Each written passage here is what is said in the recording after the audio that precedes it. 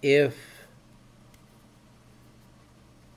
you're out in the woods and you want to start a fire, or you want to light a cigarette, or light a cigar, or something like that, you darn sure don't want anybody to be able to see what you're lighting it with. I mean, come on. If you drop this thing, it's going to disappear. Now, I get it. They make a camouflage so that people will lose them and want to buy another one. It should be this color. It should be this color, not camouflage. Now, would I go out and buy one of these if you painted it camouflage and I couldn't find it? Huh? Do you think I would do that? Yeah, I probably would, because I kind of like the thing. But enough with the camouflage for tools out in the woods. Not needed. You're not trying to hide from the bear and the moose and the geese and things.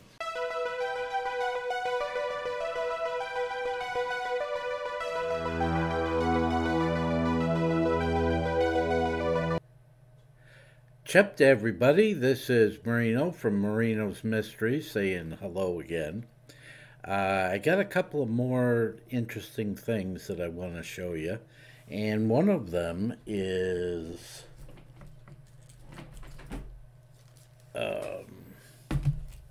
something that I bought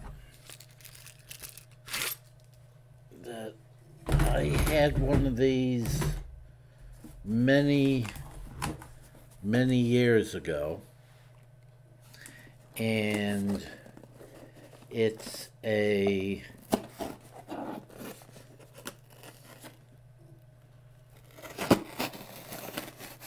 lighter, but it's an electric lighter. Pretty cool. It doesn't take any fuel. And it was actually suggested by some friends of mine from the great state of Maine, and they actually have a YouTube channel, and it's called Whiskey and Sunshine, and they provided a affiliate link for these lighters, and I said, you know, I think it's time to get another one of those because it was pretty cool, and I didn't take care of the first one I had because I was young and foolish. And anyway, here it is. Nice box. I don't know if... Oh yeah, this picks it up. And when I open it up, we get a nice little instruction booklet.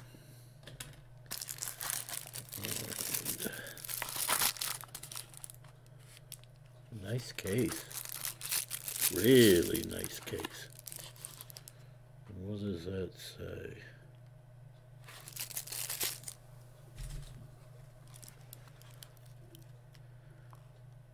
USB cable and rope under tray.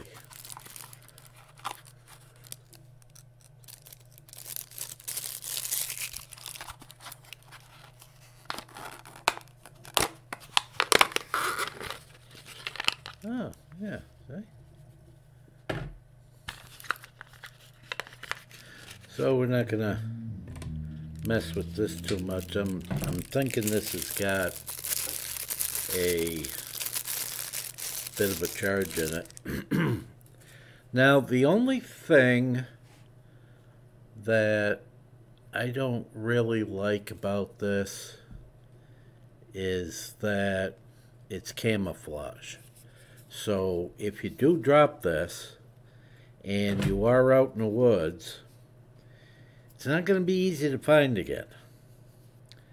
So, you know, that's just one of the drawbacks. Now, how you open this is you flip that lever down and you push, let's say, you push that button right there. It flicks open. And you push on this button again. And getting absolutely nothing. So I will put this on the charger for a few minutes and we'll get some juice going into it. Wow, that's a short cord. And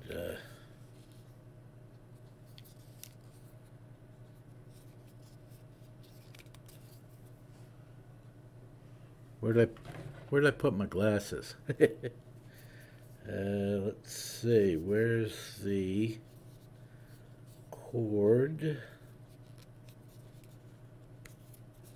Or where's the thing? Oh, wait a minute, maybe that's... Oh! That button was... Okay, let's do this again. It's waterproof, it seals tight. Okay, you push this down. That allows you to open it with that button. And then there's another button, say, right there. I'm not sure. Oh, yeah, there, if you get it just right. And when you do that... Huh? There, put it against my... And that gives you some good... Now watch me set my... Now, watch me set my face on fire here. Yeah, see? Yeah. Yeah, don't do that at home. But that's pretty cool. Let's see if I can get it over here again. Will it?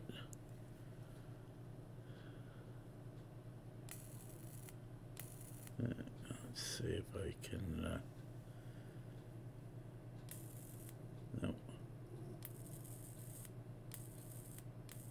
It's not showing up very good, but it is quite interesting, those two electric arcs, one from the top, one from the bottom, making a nice arc. And it will set most anything on fire. So, that's kind of nice. Again, thank you to Whiskey and Sunshine for suggesting that. And actually, it wasn't Whiskey and Sunshine. It was... oh, this is terrible because I can't think of her.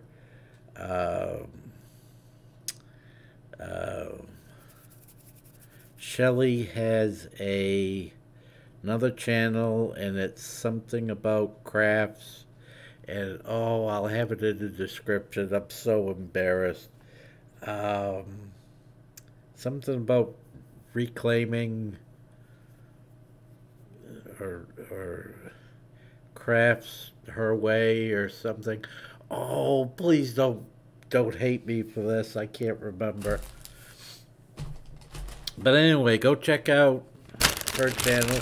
If you go to Whiskey and Sunshine Off Grid, you'll find links for her other channel. And so I got another little package. Now this one's pretty cool, and this one's going to require some demonstration.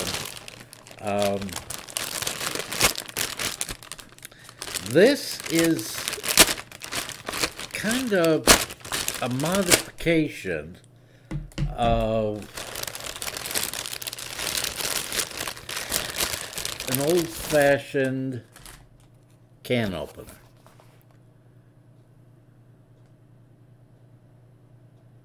Okay.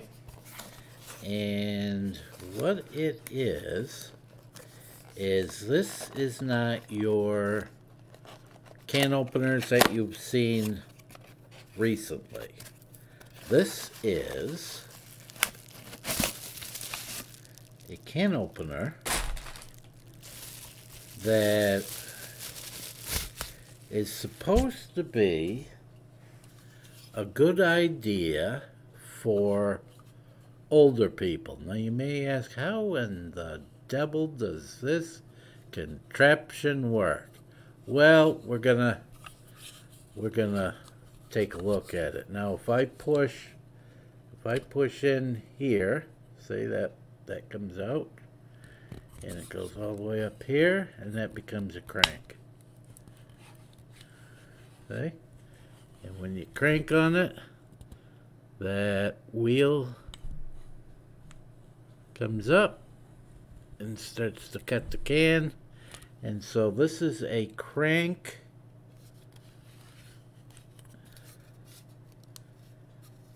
can opener, and I think it's got a sharpener here.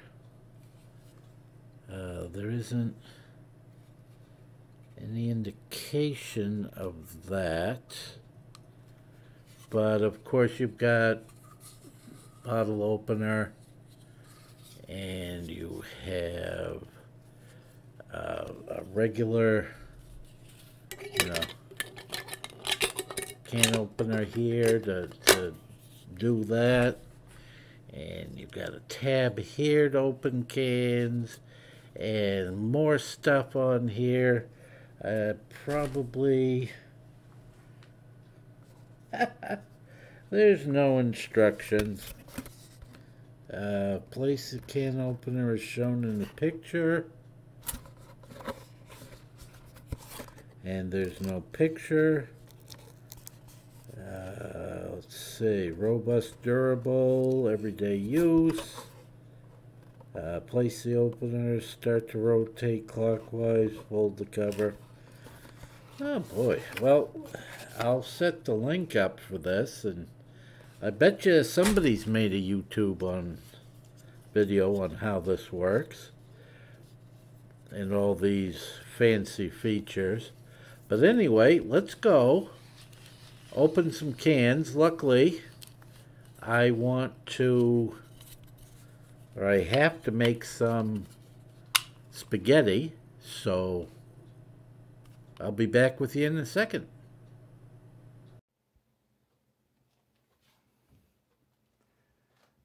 Hi again.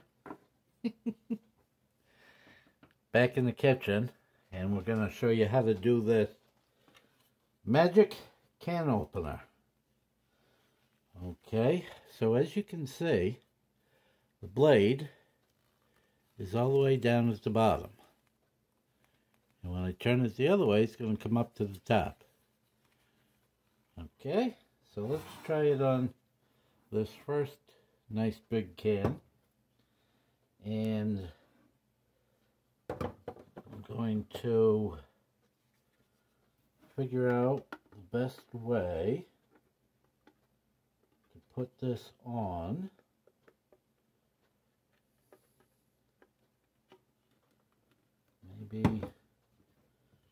Maybe that way. I'm not sure. Going down from the top. Well, that's got the, so I guess, okay, this little piece is the magnet. See that?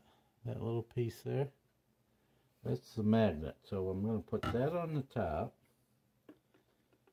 And what that's going to do is grab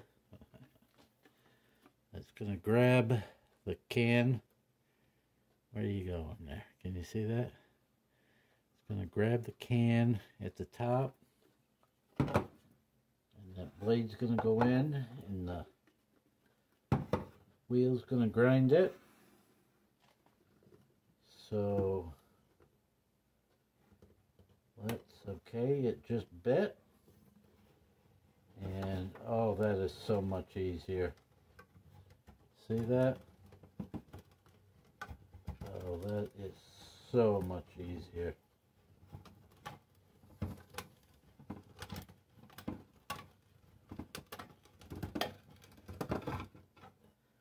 And when you're at the end, as you can see, that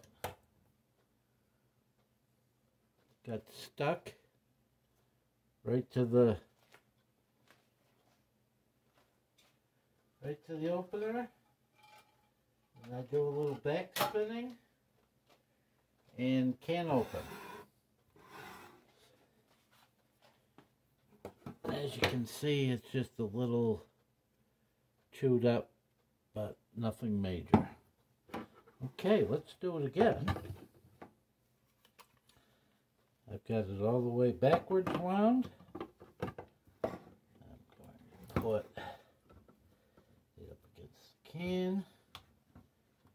And I'm going to go, oh, it missed it somehow. I'm going to make sure it's on there properly, and I'm going to go clockwise.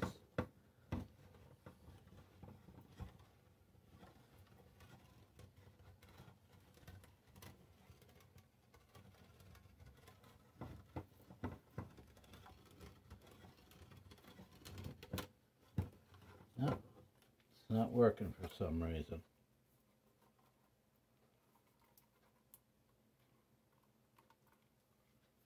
Let's try it again.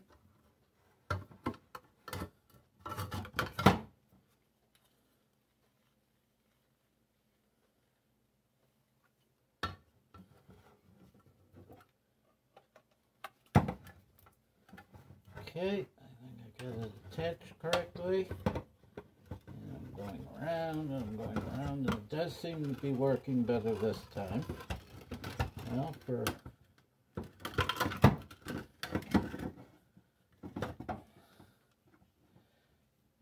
okay, so it takes a little practice.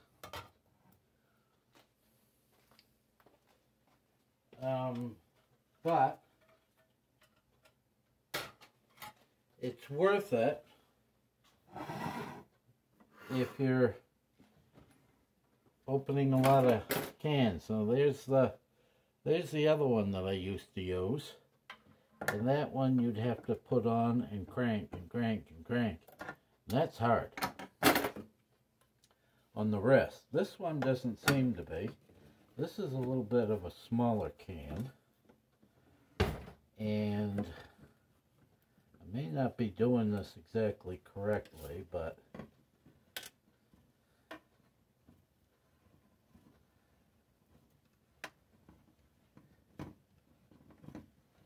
I'm not. Yep. See, that actually works so easy that I'm not even sure I'm twisting the can. So let's try it one more time.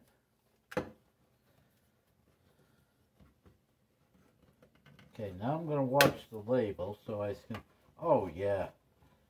See, I was looking at the wrong part of it. If I watch the label, I can see the can going right around the circle. And it comes off. And I go backwards, counterclockwise. I never lose, or so far, have not lost the top inside of the can, but oh, this is so much easier to hold on to, and you just crank it around and boom. And it's not hard on the wrists at all.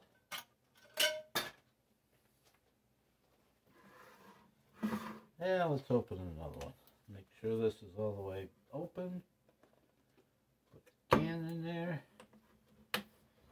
Yeah, see, this goes a lot easier when you know where to look and how to hold your tongue and all that other stuff. And off it comes, and into the garbage, and done. And there's a little bit of sauce and stuff in there, but other than that, looks great. So, let's get you over here where people can see me. So, that's how it works, and it works really well. No twisting injuries, no tired hand, no goop all over the place. It works really well. So, big thumbs up for the crank can opener. And like I said, I will figure out all the other stuff that this thing does and leave a link in the description and tell you about it. But that's one that if anybody's getting a little older, or they're opening up a lot of cans, that's one to have. Welcome back. So, as you can see, it works really well. And we did a lot of canned stuff. And if you don't do a lot of canned stuff, then you may not need something like this. But, as you can see, this is very compact, so you put it in a drawer, and most can openers are, but this is the big feature here. This crank, this big heavy duty wheel that comes up, and still couldn't figure out what this button here does.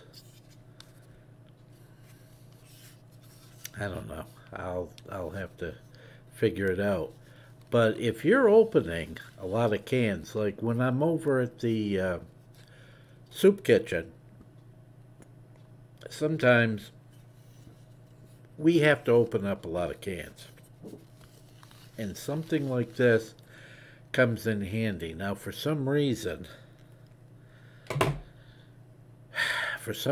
they don't want to buy one of those that you attach to the table, and you take the thing and you push down on it, and you can open those big cans really easy. They don't want to do that. But one of these is going to work fantastic for something like that. So anyway, I guess that's it for now. I'll put the links for those two things in the description. Thanks for watching, and from Maine, we are out of here.